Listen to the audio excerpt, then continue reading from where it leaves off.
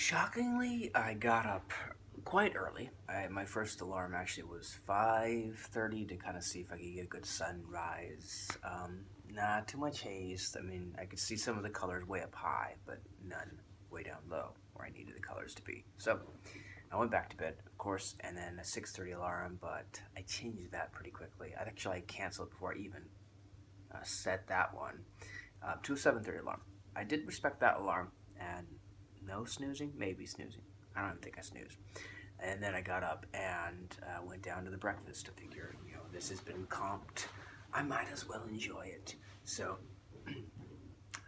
I ate very lightly because, of course, I got the flight later, and I really want to appreciate the food that they bring on the flight. So it was hard. I'm actually getting pretty good at.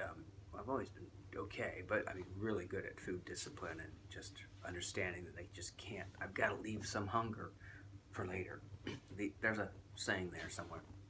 So I went really light, and boy, if I had paid for that, that would have been like 22 pounds, or let's see, like nearly $30 for just some fruit, which is good fruit. They have really good honeydew melon.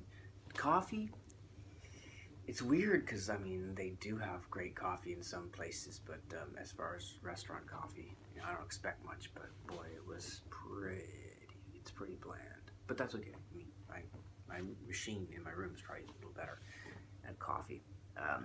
And I didn't expect much. And I had the paper. I still got the paper, so I'll probably read it when I get home.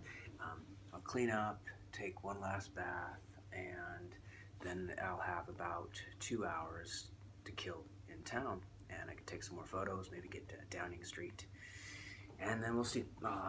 Okay.